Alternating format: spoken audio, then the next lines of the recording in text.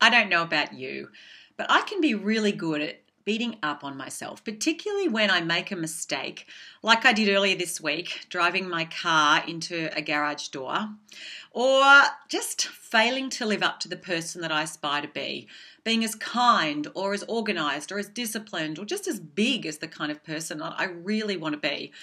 And I know that when it comes to forgiving other people for the things that they do wrong, when they wrong us in some way, when they fail to act as we'd like them to act, it can be really hard to forgive people, to let go a grudge.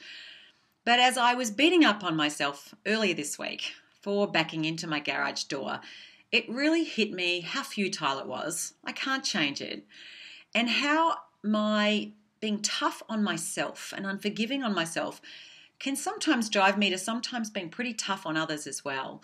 And when it comes to forgiveness, to that act of just letting go the weight that anger can have on us, and that chain, it's like a ball and chain that can just keep us dragging something from the past into the future. It's much easier to forgive others when we can also forgive ourselves. So in my blog post this week, I wrote about just the importance of being kinder to yourself, being more compassionate to yourself, and in doing so, how that can free you up to also be kinder and more compassionate to others. So where could you be a little bit kinder to yourself? And what mistakes have you made that you need to forgive yourself for? Because in the space that opens up, can allow you to have a much greater sense of joy in your life, but also to forge so much more rewarding relationships with the people around you. See you soon.